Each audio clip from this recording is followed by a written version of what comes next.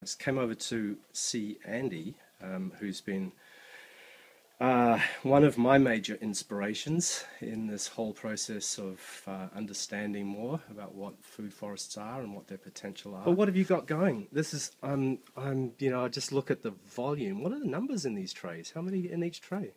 About 100 in that one and about 90 in that one. And what have you got in them? A huge variety of different stuff, from sunflowers to Siberian Peashrub to wax myrtle to Sichuan pepper and Chinese okra, Chinese rhubarb, Nepal rhubarb, really a lot of stuff. I guess 20 different things are growing here now from seeds. And you were looking that way when you were naming them, but did you cover all these as well, or is it? Yeah. And have you got a lot of one thing and just a few of some others? Well, mostly 1 or 2 rows of one thing. Yeah. And that's the most seeds I have to germinate this year. I try to raise 300 plants from seed this year, and that's the most of them. You've got the essential elements of a food forest there, Yeah. right? More or less, yeah. More or less. Yeah. And so what kind of area would that populate in terms of a thoughtfully designed food forest?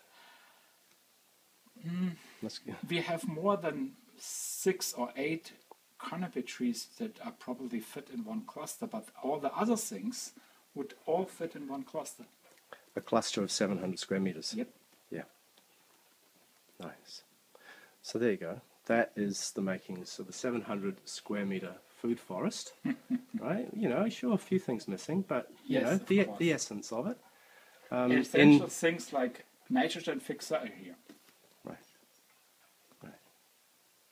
So you'd start with that after your ground cover was in. Once the ground cover was in, then you've got this to plant into it, yeah? And the ground cover is well established. You can just put everything else at the same time in to fill it up. Yeah. So then within a few years, even the first year, you're getting some yield of the smaller plants and some of those annuals. In the second year, then you're looking at maybe some of the berries coming through a little bit. Yep.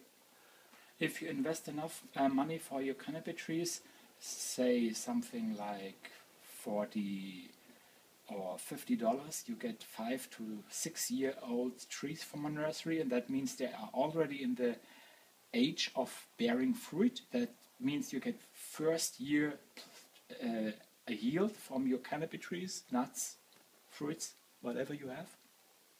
It's just a matter of how much money do you invest in your trees.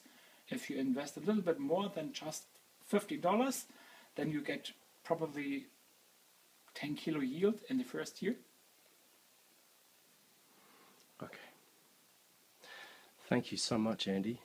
That's incredibly inspiring, and just to be able to see what can be done in a windowsill by somebody with some knowledge.